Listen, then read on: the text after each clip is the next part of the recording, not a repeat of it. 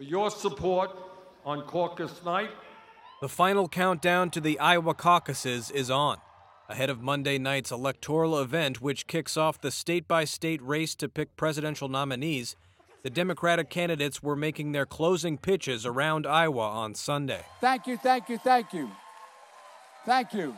Public opinion polls in Iowa show a close race among the top of the 11 contenders vying to challenge President Donald Trump in November. We are the campaign of excitement and of energy. Vermont Senator Bernie Sanders and former Vice President Joe Biden are nearly neck and neck for first place. Money in Washington. With Massachusetts Senator Elizabeth Warren and former South Bend, Indiana Mayor Pete Buttigieg not far behind.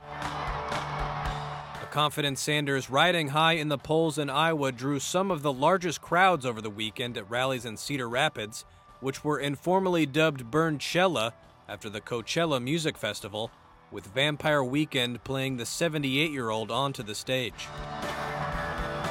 Folk singer Bon Iver also came to perform in support of Sanders, and filmmaker Michael Moore served as a warm-up act at his Saturday night rally. With Bernie Sanders!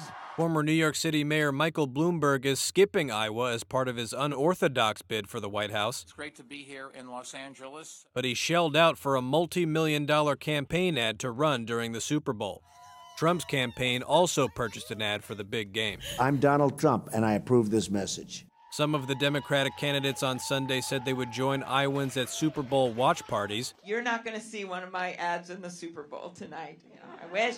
But at least the senators might not be able to stick around for the final score. I can't stay and do selfies. As all three are due back in Washington Monday morning for the closing arguments in Trump's Senate impeachment trial. The Senate will convene as a court of impeachment